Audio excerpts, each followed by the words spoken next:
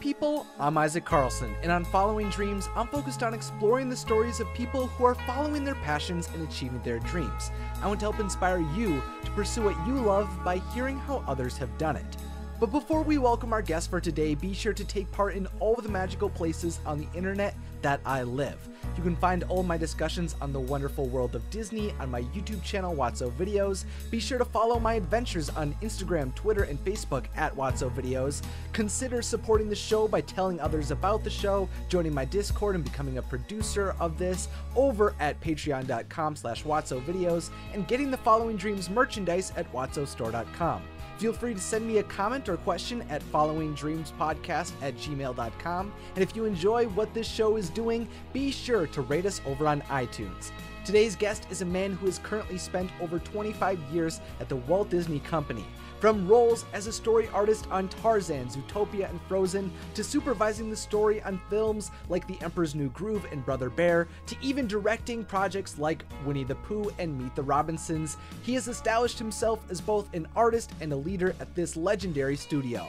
While right now you can see his contributions to the world of animation come to life in Frozen 2, pretty soon his time as a supervising director will be showcased in his involvement with Monsters at Work, which is a Monsters, Inc. series coming to Disney Plus in 2021. Welcome, Steve Anderson. Hey, thank you very much. Nice to be here. Thanks, Isaac. Absolutely. It's a pleasure to have you here, especially with your long amount of time at Walt Disney Company. It's so cool to be able to speak to you today. Oh, it's my pleasure. It's an honor. I really appreciate it. And I can't believe I've been there as long as I have. I can't believe it's been almost 25 years. Oh man, I can believe it. It feels like even when you do something for like a few years, like 5 years, it feels like a super long time. So I can't imagine what it's been like. You've seen so much go on at the studio over your tenure. So it's incredible what you've been able to do. Yeah. Well, it's funny because I remember when I started, I was 25, and excuse me, at the time, the company, you had to sign a contract to work at the company, and it was a standard like 3-year contract. And I remember signing that contract. As much as I definitely wanted to work at Disney, but there was something about signing a contract that, as a 25-year-old, I was like, oh man, I'm being shackled to it just felt very constricted. And I remember thinking, oh my gosh, 3-year contract. I'm going to be 28 when I finish this contract. I'm going to be like, my whole life's going to be over. And now cut to 25 years later, and my life is not over. It didn't end after those 3 years. Yes. Suddenly, when you turn 30, things don't just suddenly start to degrade or anything. You can keep going and doing things. Yeah. But sometimes, when you're younger, you think that, it's your whole life. Mm-hmm. Yeah. You just don't realize how long life is. Yeah, exactly. So right away, I want to ask you, what are you passionate about? What gets you super excited about everything that you've been able to work on? I think the reason why I do this is I love getting some kind of emotional response from a viewer, an audience, whoever it might be, with the work that I do. And I remember when I was a kid constantly drawing, but part of the process for me was to draw something and then do the rounds at my house and like show the drawing to my mom and then show it to my dad and show it to my sister. And I think I wanted to get a response. And I think that was why I did that. I didn't realize it at the time. Now, cut to all these years later, what really makes it all worth it is when, people say I had some kind of emotional reaction to something you did. It could be a laugh. It could be a smile. It could be even to, I didn't really like what you did. I mean, there's the whole spectrum, but I think that's really that's what's special about what we do to me is that what we do creates an emotional response in people. And that's really satisfying. Mm-hmm. That you want something to connect with people in some specific way. Yeah. Yes, exactly. Oh, that's really. Yeah, I remember. I can't remember who it was. I think it was when I was at CalArts. Somehow, someone told me a quote from some artist, and I don't remember what type of artist, but Mm-hmm. some kind of creative person who said that essentially all artists are looking for that kind of emotional connection and emotional response. Otherwise, we would all just, do our artwork at home and then stick it in the closet and just go about our lives. But we don't do that. We exhibit it somehow. We, put on a play, or we make a movie, or we sing a song, or we post something on Instagram, or whatever it might be. Like we that's all part of the process. Is you do something that you're really excited about, and then you want to share it with people. Mm-hmm. So I think that's. I would think that I believe that's probably pretty much everybody who's in this business would agree with that on some level, I think. Mm-hmm. That it's the kind of the idea of you want the affirmation of others and kind of being able to reach people and have that type of, I guess, deep connection with them, building an audience of people who respect the work that you're doing and that it actually means something. Mm-hmm. Oh, yeah. Fantastic. That's really cool to hear you talk about. From a very young age, you were taken by the Disney style, which led you to have an interest in drawing. What films, shows, and characters did you really latch onto when you were growing up? What made you fall in love with animation and film and got you into this initially? Trying to remember if there was a specific movie. I feel like my first memory of just movie going in general was seeing Snow White and Seven Dwarfs at a drive-in movie theater. My parents took my sister and I to drive-ins a lot. I seem to remember thinking that the people that were doing the voices for the characters were standing behind the screen with microphones, and they were just like talking into them, and the voices were coming out and matching the images. It's sort of one of my earliest memories of that. But it was really Disney in general, which ultimately led to Looney Tunes and tons of Hanna-Barbera cartoons and Filmation cartoons and, tons of cartoons. Just loved all cartoons. But definitely Disney was the thing that piqued my interest and made me want to draw. And I've often tried to figure out what was it about it that sparked me to want to go home and draw. I don't really know what it is. I mean, there's such an appeal to Disney characters. I think the eyes, the face, just that appeal that Disney character designs have was very enticing to me. I think I liked the fluidity, the squash and stretch, which I later, I didn't know what the term for it was, but later when I got Frank and Ellie's book, I learned what that was. But that kind of pliability to Disney animation that not all animation had, certainly not a lot of TV animation that was being made at the time. Mm-hmm. The colors of Disney animation, there's just something very rich and satisfying about that.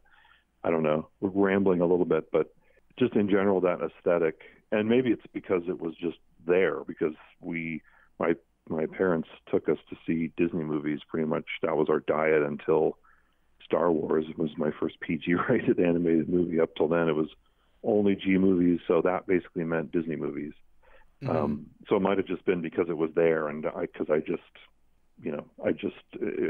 kind of connected to it somehow. Mm-hmm. Yeah, there's that type of like nostalgia for the things that you are surrounded with when you grow up. And Disney definitely has a feeling of fantasy with all of its work, at least a lot of it's with its best work, is it's this mm-hmm. type of experience into another world, which definitely is exhibited as well with Star Wars. I'm also a huge Star Wars fan, so I could definitely see the parallels with that. Yeah. So once you got into drawing and everything, that eventually I learned about you culminated in seeing animators tour while they were searching for more artists. And you got to go and meet Eric Larson, one of Walt Disney's 9 Old Men. Could you talk about what was so significant about this moment for you? Yeah, that was pretty cool.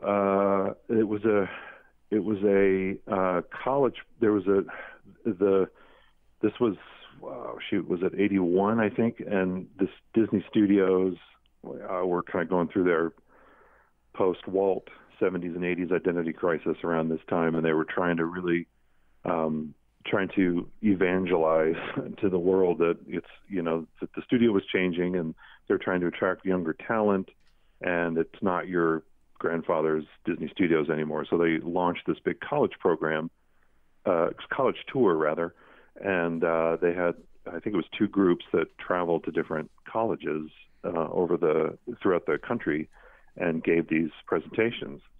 And so I came to school, and one of my teachers said they knew that I was a Disney fan and I liked to draw, and they showed me this, I think it was an article about it. And so I ran home that night and ambushed my dad as soon as he walked in the door from work and was like, "Can we go to this? Can we go to this?"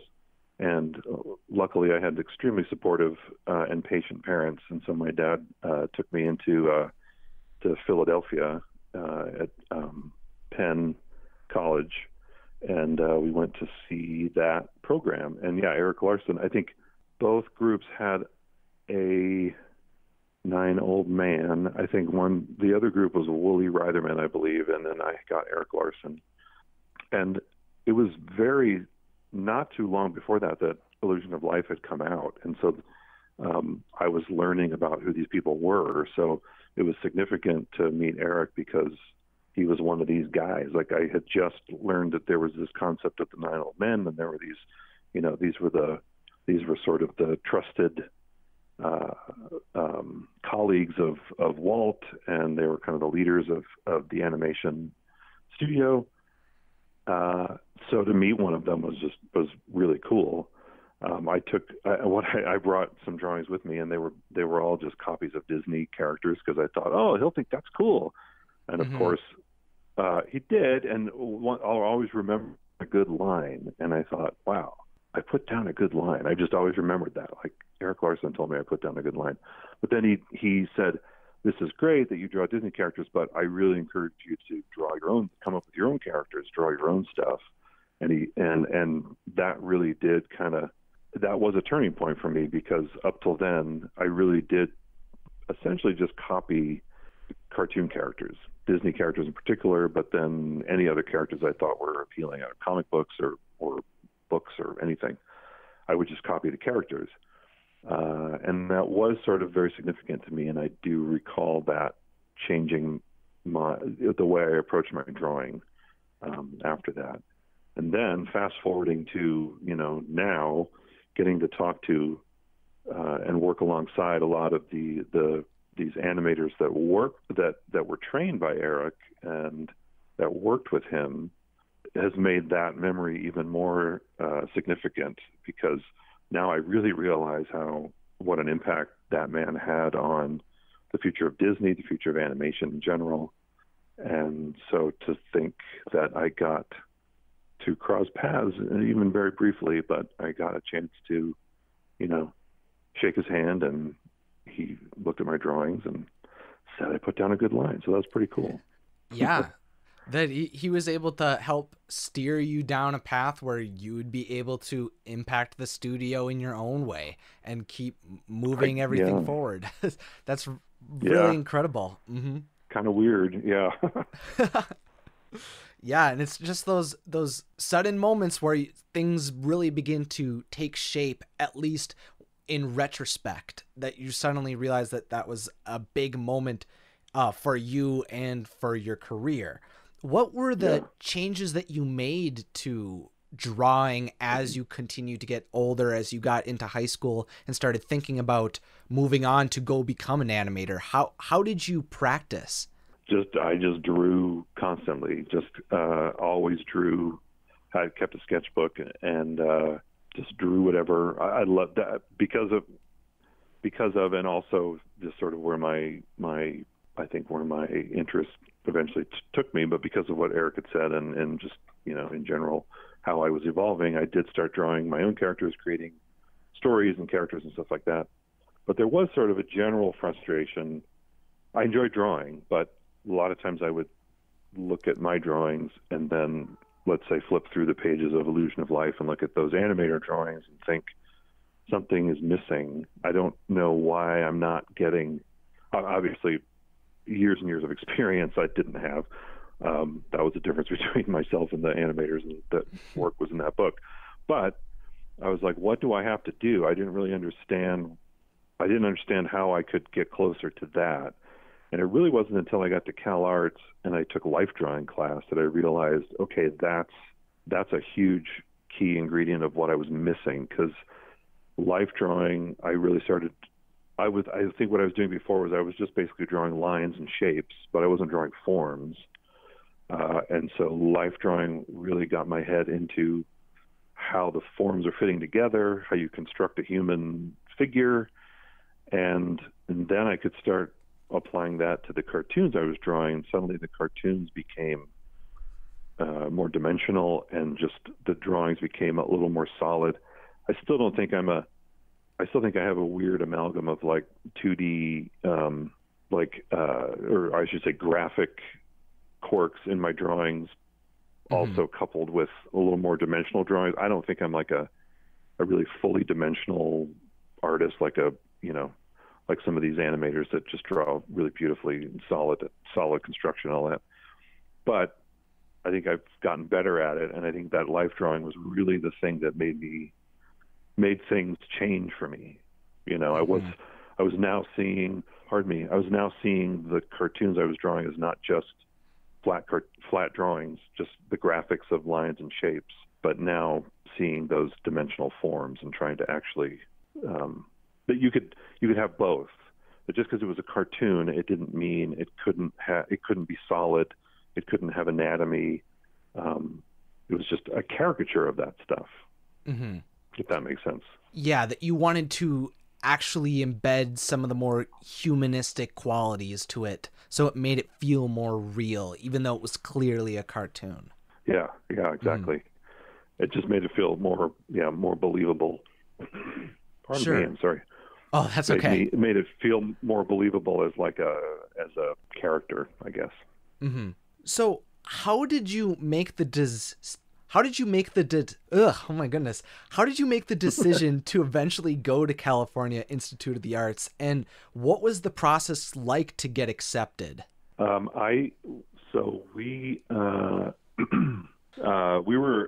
family was a member of the Magic Kingdom Club, which was the 70s equivalent of what's now the Disney Vacation Club, the DVC thing that they have at the parks.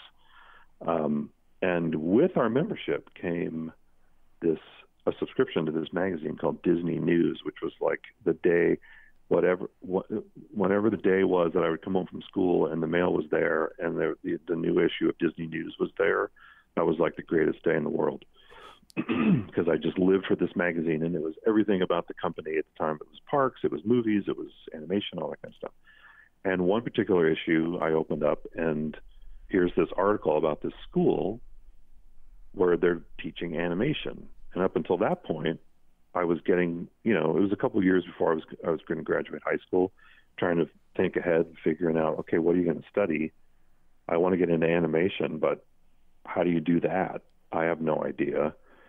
I was thinking, I don't think my parents would ever let me do it like a general fine arts major, because that just seemed, my dad was very much like, you got to have something that you can make a living with, because I think he was much more of a practical person and not necessarily he's very supportive of me artistically, but not an artistic mind himself. And so I think he thought that what I was pursuing really had no future and that I couldn't make a living doing that.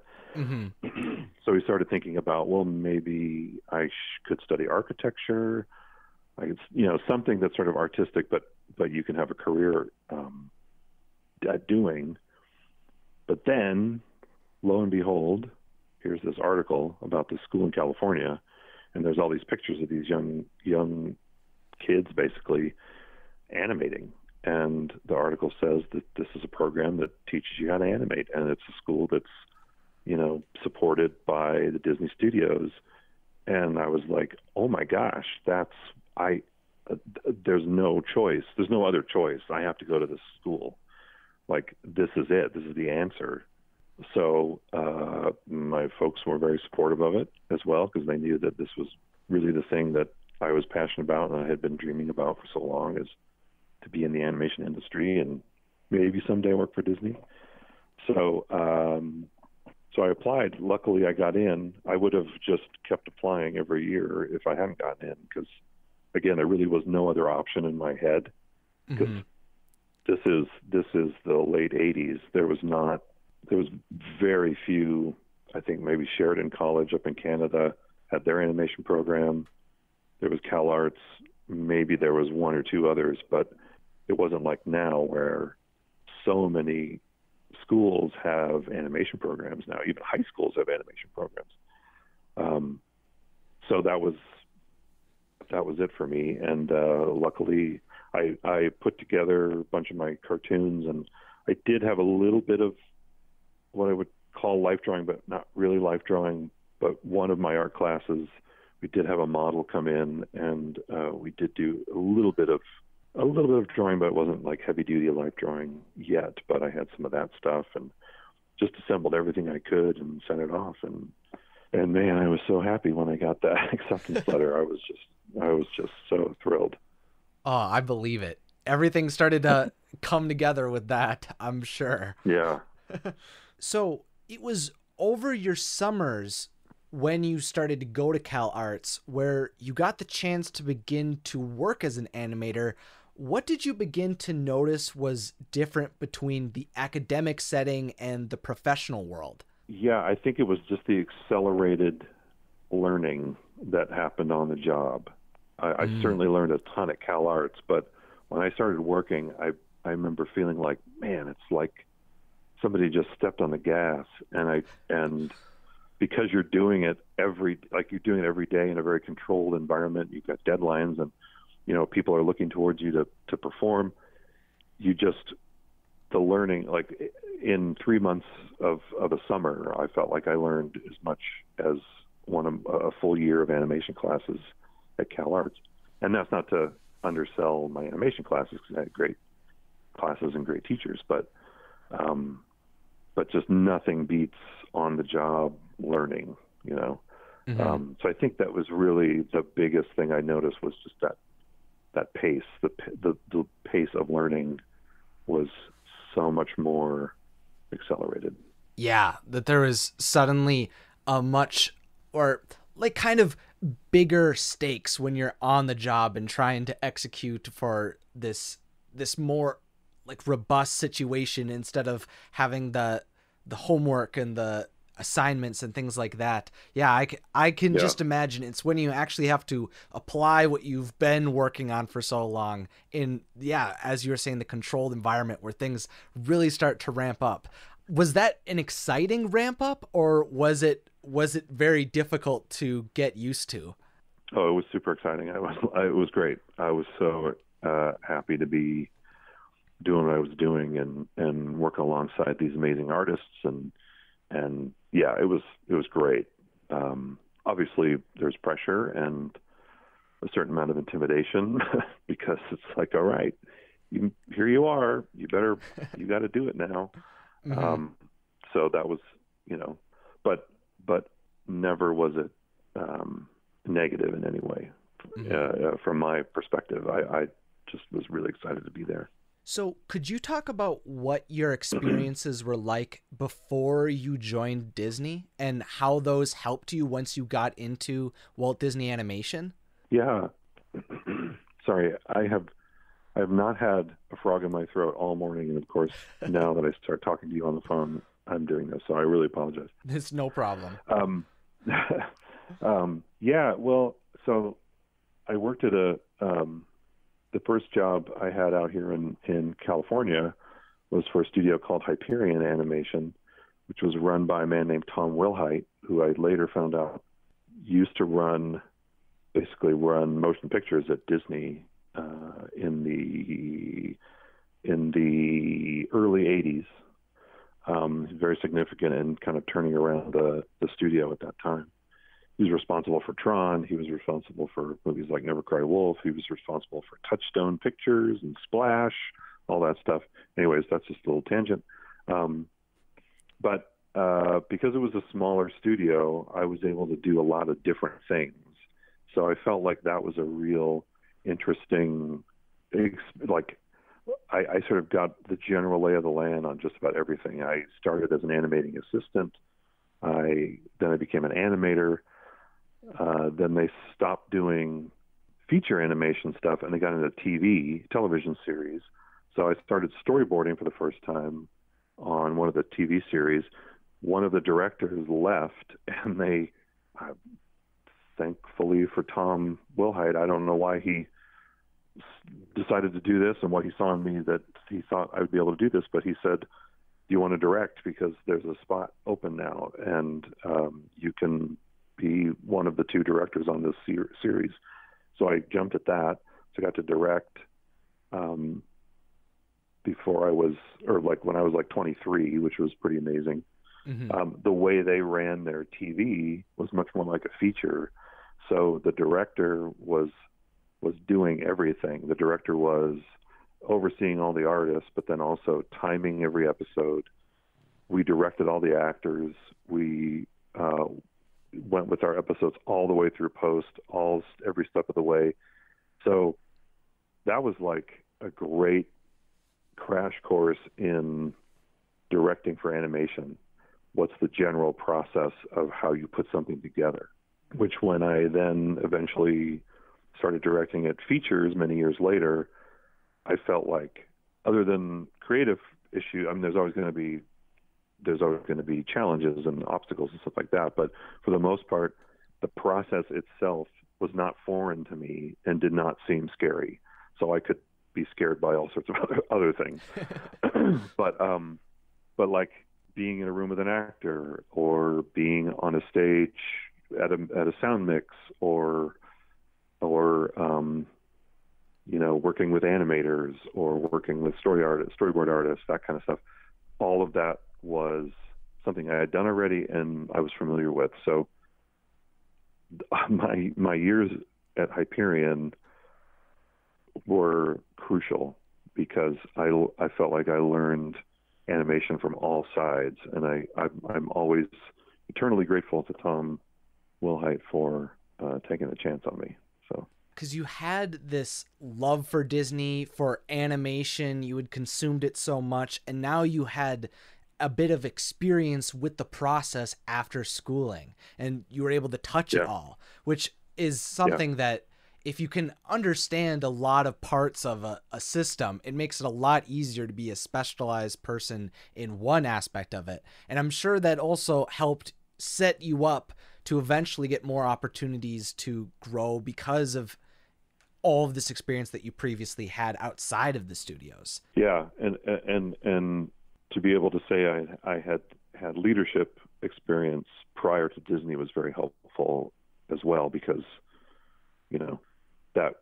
that helped me. I mean, obviously I had to prove myself at the studio and at Disney Studios and everything to advance, but knowing that I had previous leadership experience, I'd led a team before and led a team through the process, was, I think, helpful for them to trust me.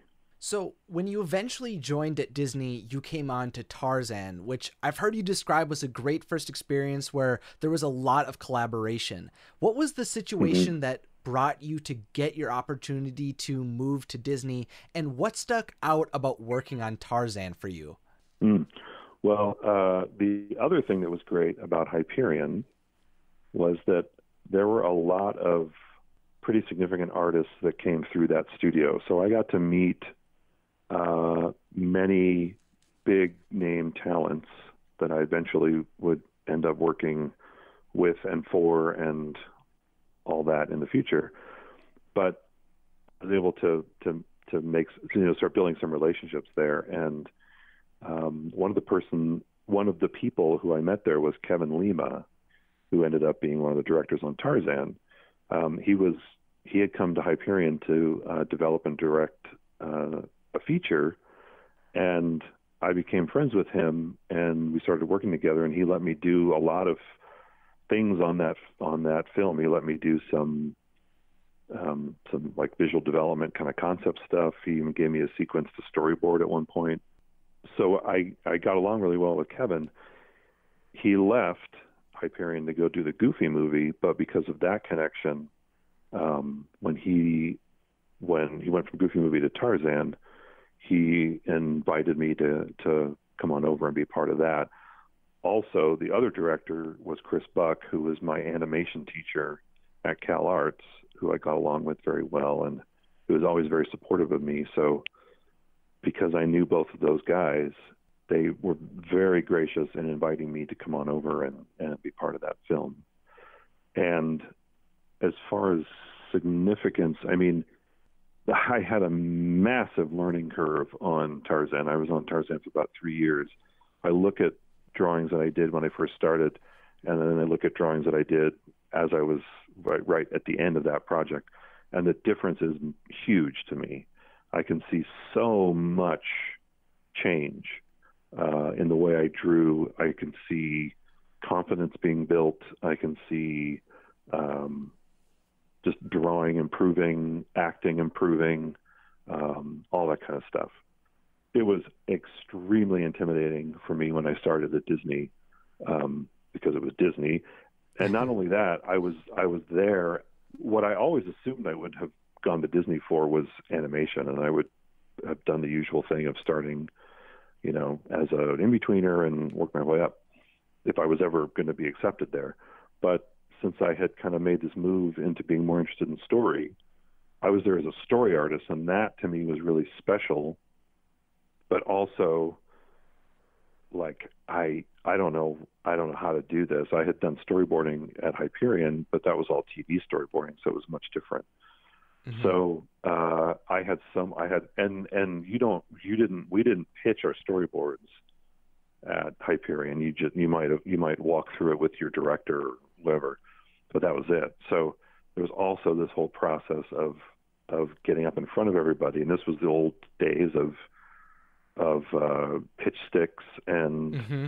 push pins and getting up there and doing the whole traditional old school pitching, which I was terrified of having to do. So all of it was like, it was the most exciting thing, but it was also one of the most terrifying things I think I'd ever experienced up to that point. But it was the best thing that could have ever happened to me as an artist, but then also just as a person, because on Tarzan, but also, continuing being in the story department for years after that, the confidence just in myself that I was able to build was really huge. And I think I really do ascribe it all to being a story artist and having to pitch and having to participate in the room and having to brainstorm with people and collaborate. That I had never had that kind of intense collaboration before. I was very much an isolated kind of, like, I like to do my own thing. I'd like to show people, but it's kind of like I would sort of want the work to speak for itself. I didn't want to have to get up in front of 20 people and do a song and dance about my artwork. I just want to do a drawing and like hold it up and let people see it. So sorry, rambling a little bit, but it was so significant to me in all ways, just like all ways of myself and all parts of myself, but particularly those first 3 years on Tarzan in the Disney story department. There was just a huge amount of growth that I was able to experience. It was really cool. Sure. Yeah, you got the opportunity to forge your own path at Disney, and you were forced to kind of stand out and go into a more uncomfortable place than you had previously because you were involved with television, and then you were able to, grow and thrive, which must have been such an exciting experience. You were finally getting to be in the place where you had set out to go. And then you moved on to Kingdom of the Sun, which was a film that went through a pretty dynamic meltdown and shift to become The Emperor's New Groove. I did a video all about that crazy schedule and everything that happened with it. It's insane to look back on. What was it like being there when all of that chaos was happening, and how did you eventually become the head of story? It was a really strange and at times uncomfortable time just because there was, we were seeing a lot of people that we really liked go through a lot of turmoil on their movies, and it was not fun to see, that kind of thing. Mm-hmm. The funny thing was, so I had, as I probably, I don't know, the last 6-8 months or so on Tarzan, as everybody does, they start looking ahead to, well, what project would I like to work on, and what would I like to do after this movie? And there was this movie being developed. It was a Western. It was being developed by Mike Gabriel and Mike Giamo, and it was called Sweating Bullets. And I was, Mike both of them had done all this amazing concept art, and that had been hanging in the halls for quite a while. And all of us were just in love with it. It was so neat. We thought, to make a full-on animated Western would be so cool, because Mike Gabriel had done all these really neat cowboy drawings and like gunslingers and that type of stuff. And I thought, I really want to work on that movie. And I had gone in and talked with Mike Gabriel and Mike Giamo. I knew Mike Giamo from CalArts also. He was my character design teacher there.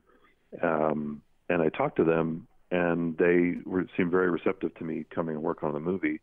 And I felt like, I could have been wrong, but I felt like I was sensing the possibility to become a head of story on that movie. So I was really excited about that. I rolled off of Tarzan, and I was like, I'm ready to go on Sweating Bullets. But they said, we need you to come help out on Kingdom of the Sun to get us to a screening. So I went and I did some boards for that screening, which was the screening where everything melted down. So I was like, well, I'm really sorry about that. But so I'll just take this opportunity to go work on Sweating Bullets. And they were like, no, we need you to hang around on Kingdom a little bit. So then they went through this really uncomfortable period at the, quick backing up for a beat. So Roger Allers, the director of Lion King, was the one who originated the project Kingdom of the Sun. It was his baby, and he was the primary director. Mark Dindal had come on to Kingdom as Roger's partner director. When the screening melted down, they did a really weird thing where they split Mark and Roger off, and they each had 2 teams of artists. And they said, Roger, you go and come up with a version of your movie that's better, that addresses all these notes and issues that we have with it. And Mark, you go over here and come up with whatever you want, just any other kind of alternate idea. Just come up with another take on this world, on these characters, whatever you want. It was really weird to kind of be pitting director against director. Mm-hmm. And I had the weird job of actually being on both of their teams. So I was jumping back and forth, doing drawings for each of their pitches and sitting in rooms for each of them. And it was really awkward.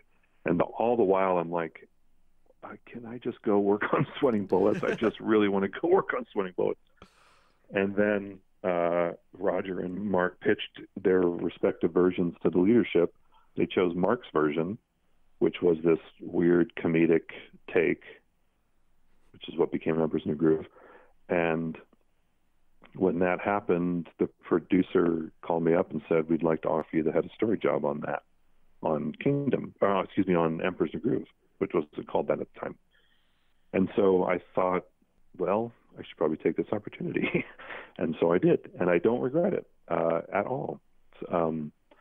Because Sweating Bullets went through its own issues, because that movie became Home on the Range, which I think is the movie itself is really fun, but the process of getting a movie out from that original concept was like, there were so many iterations and so much turmoil on that project that I'm actually glad that I missed that. Yeah. Oh. Yeah, I can't imagine going through those year-long commitments and then having them all completely change in a matter of hours. Yeah. That just sounds absolutely brutal to deal with, especially when The Emperor's New Groove turned out to be a very fun. It was a cool movie to see. It had a lot of charm. Yzma was a fun villain, so it turned out turned out great in the end. But then the project I've heard you talk about that you were the most proud of was the feature where you made your directorial debut, which was Meet the Robinsons. Could you talk about why this film meant so much to you and what led up to you becoming the director after rising to head of story?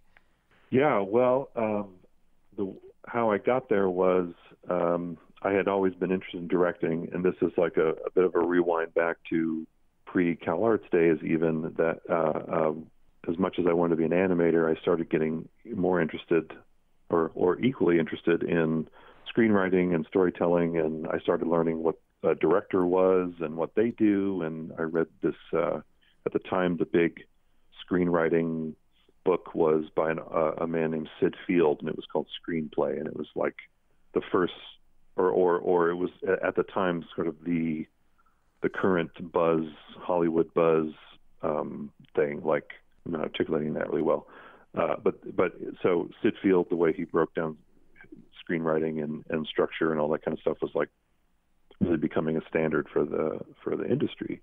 So I read that. I started getting really interested in the bigger picture stuff, in big story concepts, and then also because I had done leadership roles in Boy Scouts and in school and things like that, and I did like doing that.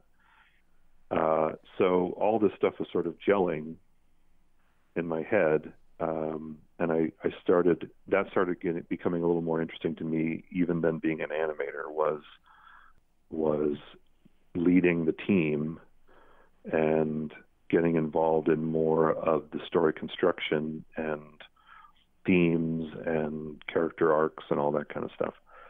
So I did come to Disney with, like, maybe someday I could do that here. I'm not going to count my chickens yet, but with an eye, I just always kind of had an eye towards that. So then they trusted me with the leadership role on Emperor's New Groove as head of story. After that, I had said, hey, I'd really like to be a director someday. I'd like to be considered to do that for that role. And the studio said at the time, great, we hear that. That sounds really good. We'd like you to do another movie first as a head of story. And so that was Brother Bear. And I moved to Florida, the Orlando studio, for about a year and a half-ish, and did that. That gave them confidence in my leadership ability, having done 2 heads of story tours of duty. So then I started just on the side developing one project that they already had in development that ended up not going anywhere. And then they handed me the script for another project, and it was called A Day with Wilbur Robinson, and it was based on this book by William Joyce. And it's a full script. They said, would you consider doing this as a director, or at least start to develop it? And as I read it, it was like a home run to me, because it was a story about an orphan boy who was looking to be adopted and wondering about his past and who his birth mother was and why she gave him up. And I was adopted. So while I wasn't an orphan, in that particular of the character, I had for so long had those same questions about where I came from, and I had wondered that in my head and thought about that a lot, and I really got this kid. I totally understood this kid. So, and it was a complete coincidence that the studio happened to give me that script. They had no idea that I was adopted. So I came back after reading it, and I explained it to person running development at the time. Her name's Pam Coates. And I explained it, and I was like, you don't understand. I mean, this is the perfect movie for me to do. I completely get it. So I took it, and 4.5 years later, we had a movie. So it was super significant from that emotional standpoint, from that, connection to the material that I had. And then obviously it was also significant because, hey, I was directing a feature film at Disney. I mean, that was like, how could get any better than that? So I was I was really honored to be given the opportunity. Yeah, you were able to get the reins on a full feature film project. It was the final pinnacle of everything that you had been working on up until that point, and it turned out to be a very enjoyable film. I remember watching a lot on DVD and getting a lot of enjoyment from it. And the end was really always resonated with me, the inspirational story of keep moving forward and everything. I really enjoyed the film. And I realized, oh, you're very welcome. But when I was doing research into interviewing you today, I didn't realize that you were a few of the voices in the movie. You were Bowler Hat Guy, Grandpa Bud, and Cousin Talaha. I believe that's how you say it. But Tallulah. Tallulah, there it is. How did that happen? How did you cast yourself in this role? It sounds so egocentric, and it really wasn't. It's similar to the way Chris Sanders is Stitch in Lilo and Stitch, having directed that movie. Brad Bird is Edna Mode in Incredibles. We when we storyboard our movies, and then we make these what we call story reels out of our storyboards, and this is how we kind of workshop our movies in features. So you take all the story panels and you time them out, and you take existing music and you use it as a temp track, and you put temp sound effects, and of course you have to do temp dialogue. So usually that temp dialogue, we don't pay people to come in and do that. It's usually just us in the building, and we call it scratch. So we do scratch dialogue.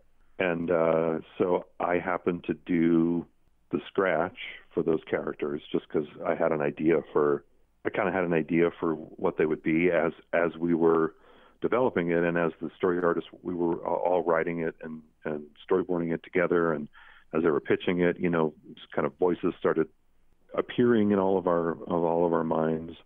We started hearing them speak certain ways.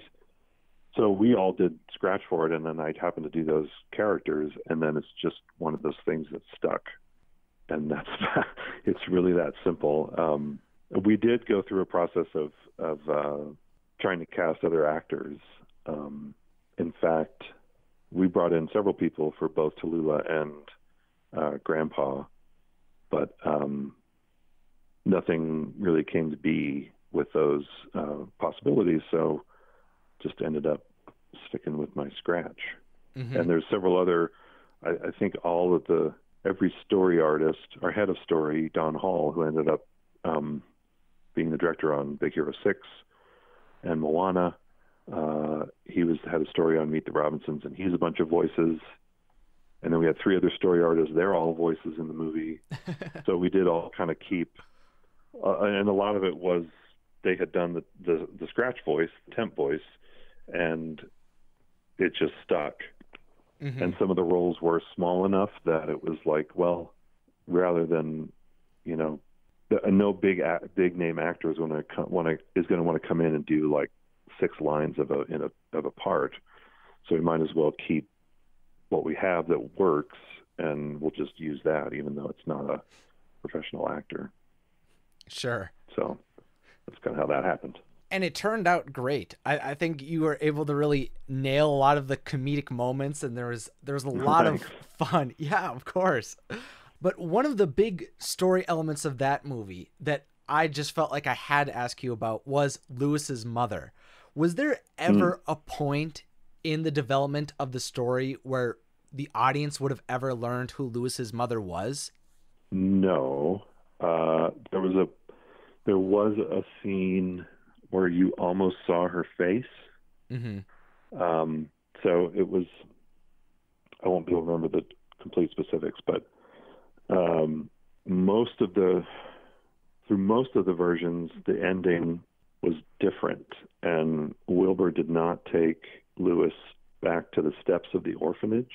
I forget the exact course of events, but really the climax of the movie was back at the science fair, and Lewis puts on the memory scanner, and he brings up the image of his mom, And so the camera is in his crib looking up, and we see the backlit figure of his mom looking over the bars at him. And just when you think you're about to see who she is, he turns off the memory scanner. And everybody's like, what are you doing? You could have almost, obviously, blah, blah, blah. You could have seen your mother. And he's like, I realize I don't need to see her because I have my family. So it's essentially the same beat as the Steps of the Orphanage. It's just it wasn't actually physically, he wasn't physically there where he could reach out and touch her. Mm-hmm. It was more on the screen of the memory scanner. But at any rate, we never were going to reveal.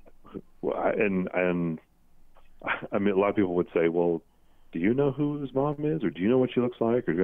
And my answer was always, well, if Louis decided he didn't need to know, then I don't need to know. So I really don't know who she mm-hmm. would be. And so I don't really have an answer for that. But there was never going to be any reveal of her or reconnection between she or Louis or any of that stuff. Yeah. The point was to move Louis forward into his life. Exactly. And not look back. Yeah. Mm-hmm. That makes sense. So what was it like to see the completed version of Meet the Robinsons at the premiere? What was that experience like for you? It was rather euphoric. It was extremely exciting. Super weird because they don't really tell you what is. Well, my family and guests and stuff that I brought with me, we had limos taking us to the El Capitan here in Hollywood for the premiere, and got out of the limo, and they really didn't know what I was supposed to do. None of us really knew where we were supposed to go, but there's all these people like waving pictures and shouting, okay, sorry. So the one thing that I remember sticking out of my head, and hopefully this doesn't sound like a real narcissistic memory, but I got out and we were sort of like trying to figure out what to do, and all these people on this other side of these dividers were like going, Steven, Steve. I'm like, what? Hi. And I think I remember just like, hi, just sort of waving like, what's going on? And then one of the Disney people came up and found us and were like telling us what to do. And they said, oh, they want you to go over there and sign stuff. It's like, oh, and so they all had like photos of Bowler Hat Guy and some of the other characters, and I just signed a bunch of stuff, and it was really bizarre. And that's all. That's all the memory. But I just remember that being super surreal. I had no idea why these people were screaming at me, and it was that. Anyways, so, but the real memory of the premiere was just everybody was. It was so nice to. I mean, so lucky with the voice actors, the music folks that we had on the film. Everybody was just so nice and collaborative and supportive of the movie. It just was a great experience. And it was so nice to be able to share it with all of them. And just, I don't know, it's just a happy, lovely time, and everybody felt really good. And it was just very special. The most special thing, though, was sitting next to my parents in the theater, sitting right next to my mom, watching the film, and it was very special and very emotional, I think, for both of us. But it was really cool, and I got to introduce my parents to Tom Selleck. I think they were very excited about that, because we watched Magnum all the time. We were card carrying members of the Magnum PI frequent watcher club. Mm-hmm. Oh man, that sounds incredible to have experienced. I like hearing that. Just like, I can't even imagine having your parents sit next to you while watching that whole film about a character going through accepting his family as his true family. That just sounds so emotional to experience. That's super cool to hear you talk about. Mm-hmm. Yeah, it was really neat. And I I had some cousins and aunts and uncles that were out as well, so it was a nice big warm family time. Obviously my son and my wife as well, and it was really cool. It was super cool. So after you had your first feature experience as a director, you assisted with some other great films like Bolt and Tangled, but eventually you were asked to help bring a new age for Winnie the Pooh. Could you talk about how you were brought on to direct Winnie the Pooh?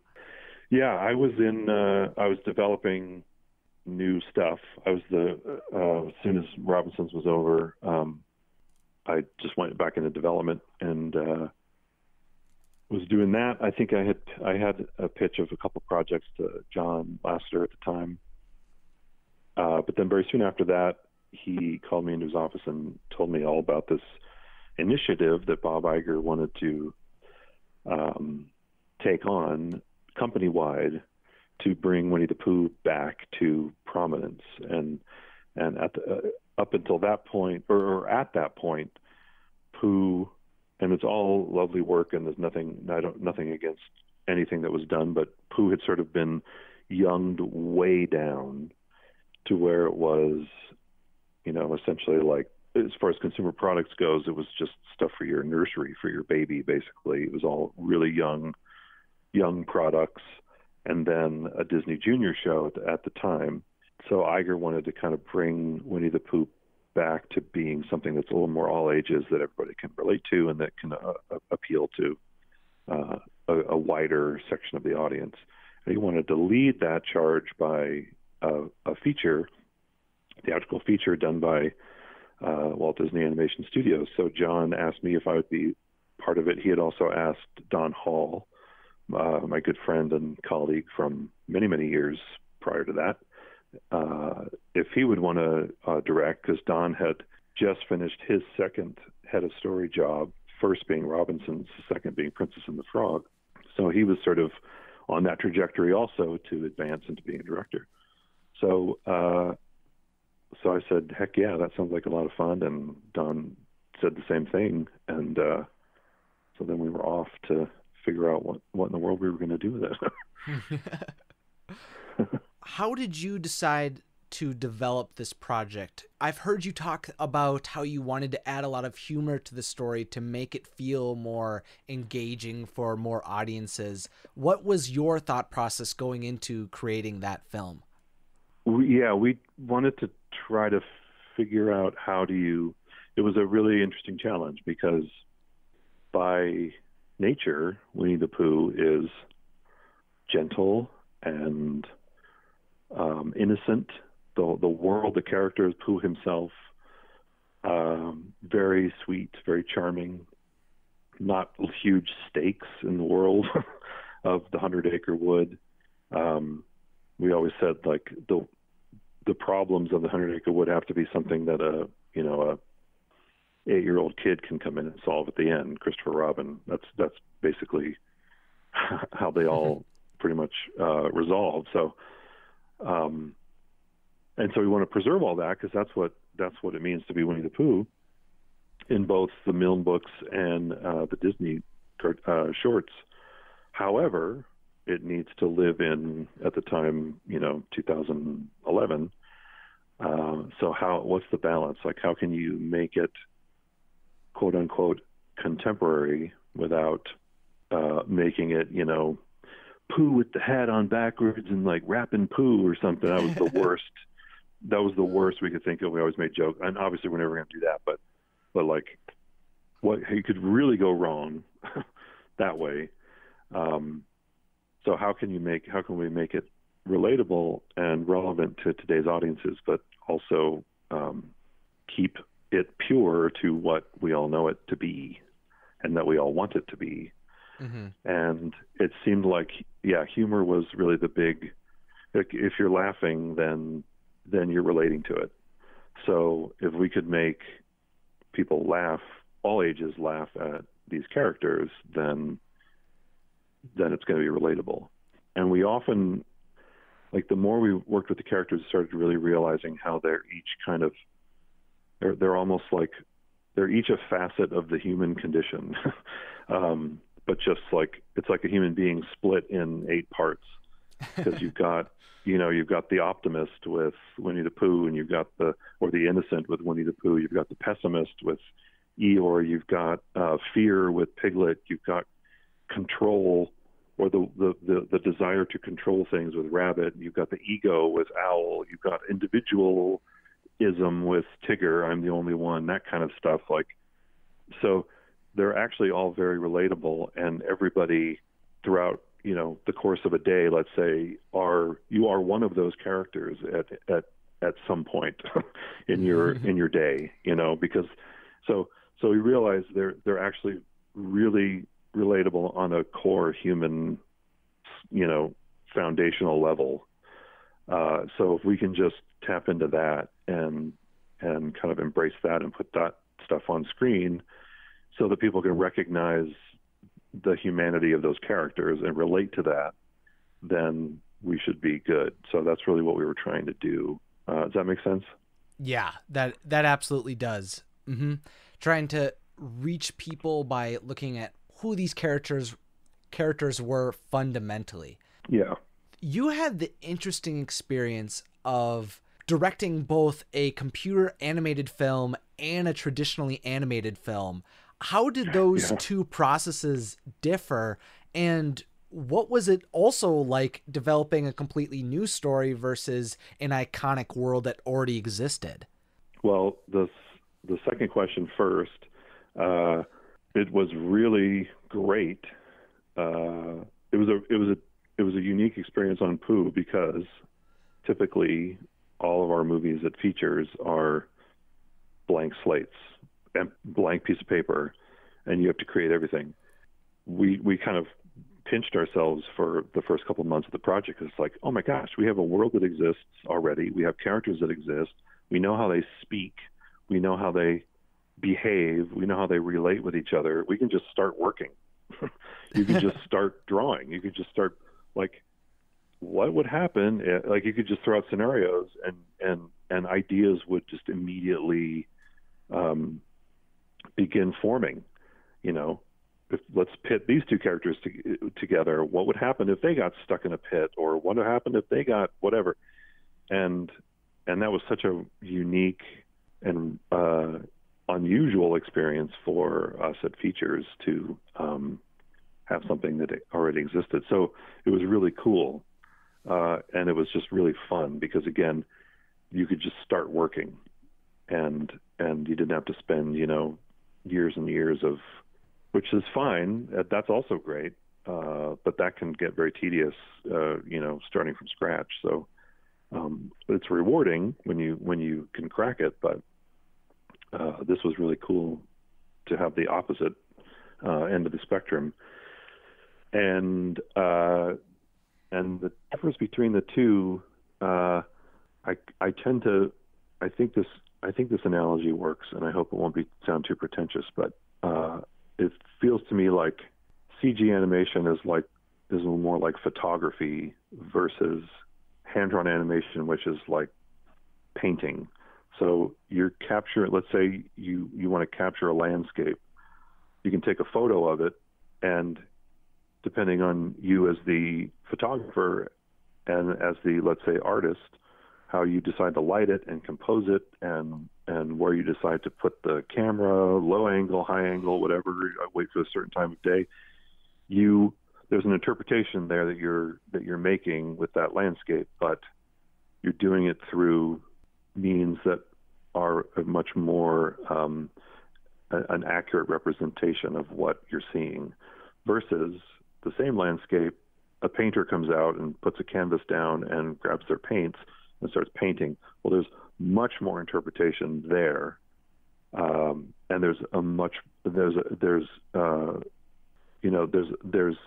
you're starting with something that doesn't exist, and you are looking at something and interpreting it with your hand, with a brush, with paint. Both are equally valid, but they just yield different results. The first one, the photography example, yields a more accurate representation of the world that you're trying to capture, which is CG, whereas The other one is much more of an interpretation, which is 2D, in my opinion. Does that make any sense whatsoever?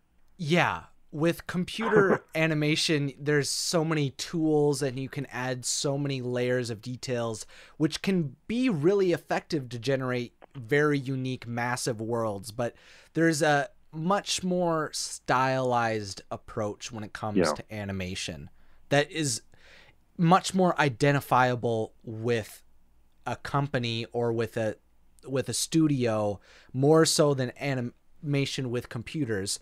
People don't get confused of whether something is DreamWorks or Pixar when it is related to Disney 2D animation.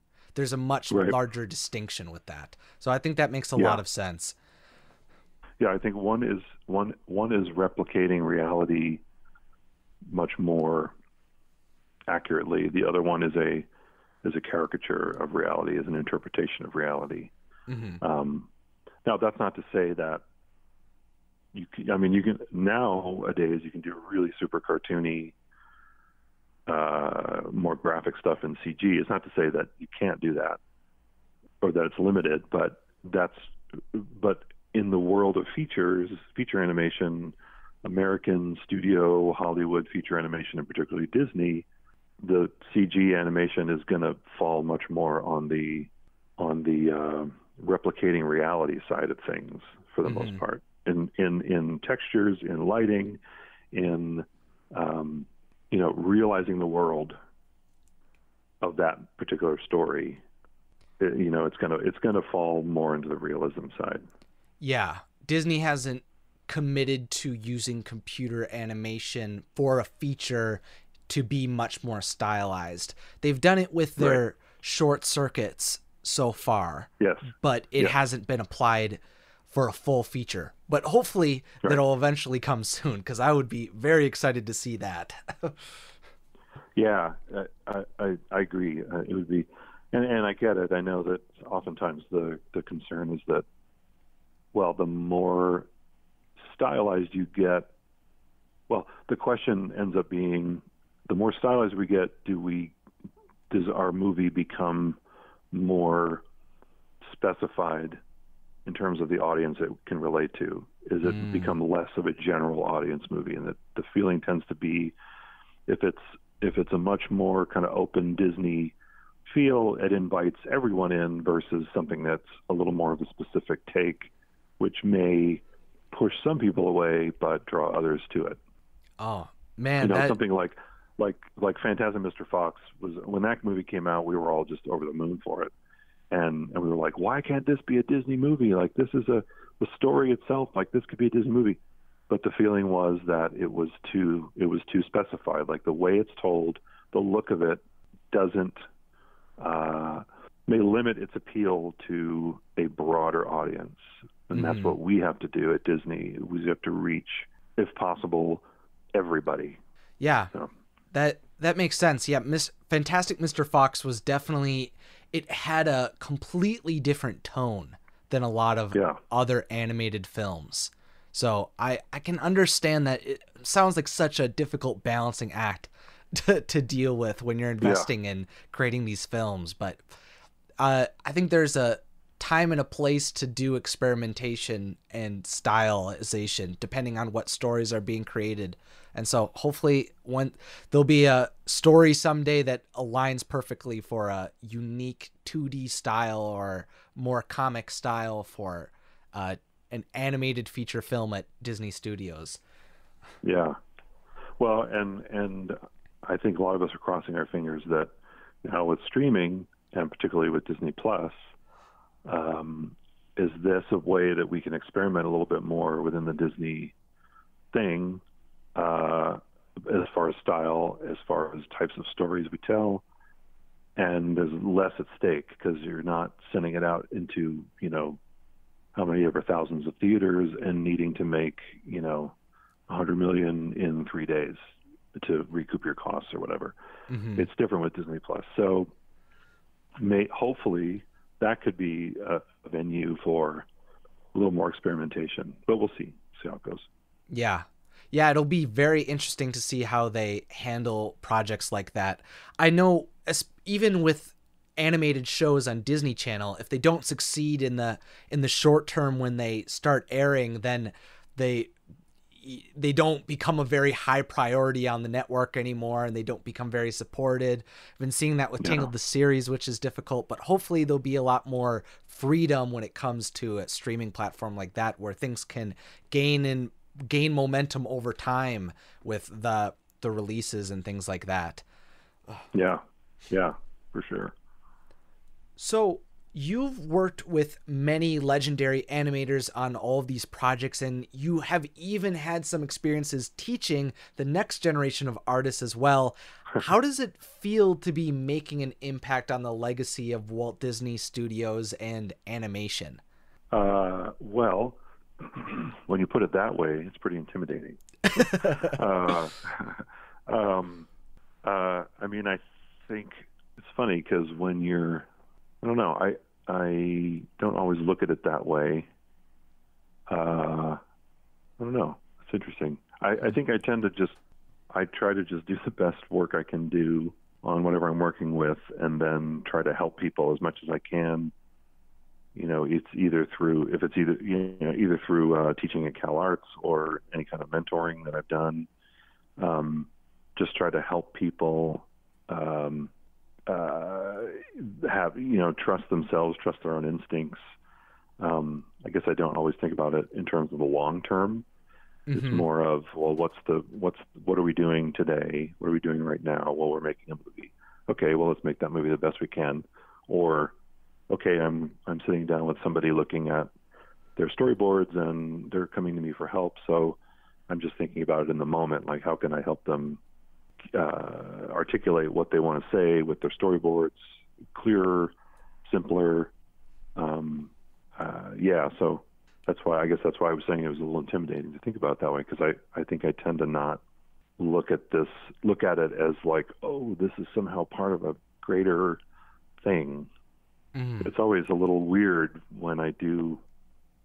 Yeah, sorry, rambling a little bit, but there are those times where there'll be some kind of I don't know, let's say like a YouTube compilation of Disney scenes from Disney movies, or some image that like collects all the characters together, and you look and there's the characters that you've worked on, and that's always a little weird, especially when they're juxtaposed with all these other characters from years and years, and from my childhood and from before I was born, and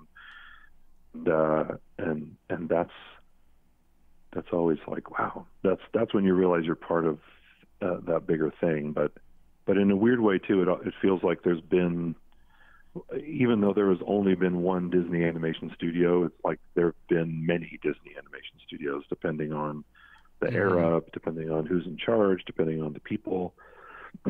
Like the Disney animation studio that I've worked for, well, the Disney animation studios that I started with is different than the Disney animation studios that I left last year when I moved over to TV animation.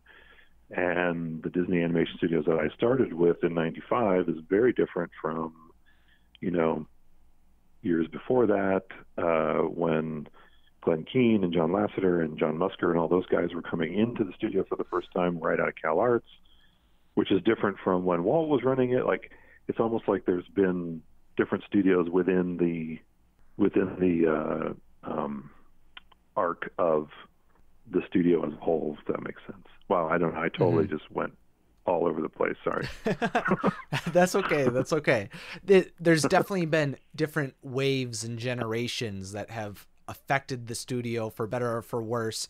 And yeah, it just keeps changing as the technology changes, the people, the leadership, as you were describing. Yeah, everything just continues to change. And for you, you've made that big change of you've moved to a different part of the Walt Disney Company and you've worked for TV.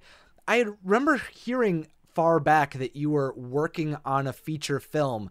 What happened that led you to make the move to television to work as a supervising director of Monsters at Work? Yeah. So it was, I didn't have Yeah, so I was in development for a long time at Features. Winnie the Pooh was 2011.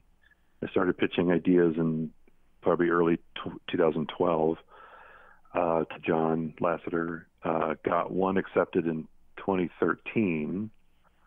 Then 5 years later, in summer of 2018, we finally got to a first draft of a script after 5 years of development that kind of crashed and burned.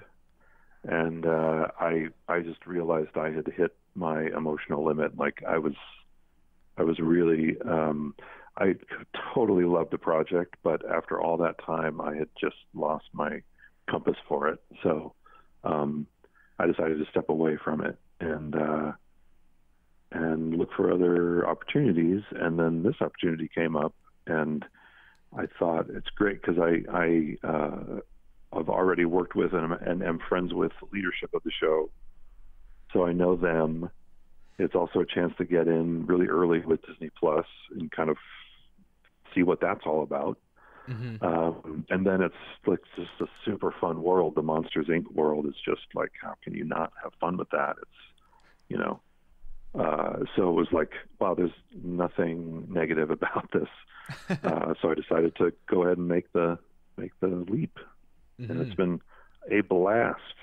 Fantastic. Monsters Inc. is definitely one of my favorite Pixar worlds and stories for sure. So I was really excited to see that they were going to make it a TV show. And I'm glad that it's been going well so far, leading up to when it releases next year. Yeah, I mean, I guess I will say, prior to getting there, I know the show's had a couple speed bumps in its way, so it had been going for a while. I know it was having trouble finding its footing, but we've got a great cast of new characters. Super fun idea. It's currently just going to be a 10-episode little story arc for now, and then we'll see what happens after that. But it's the team is amazing. The characters are just super fun. And yeah, I'm enjoying myself too much. Oh, well, that's good to hear, especially after that long development process that you were under. I'm glad to hear that you're in a better place now and being able to work on something that you're having a lot of fun doing. Yeah, it was developing something original is really awesome and an amazing opportunity to get.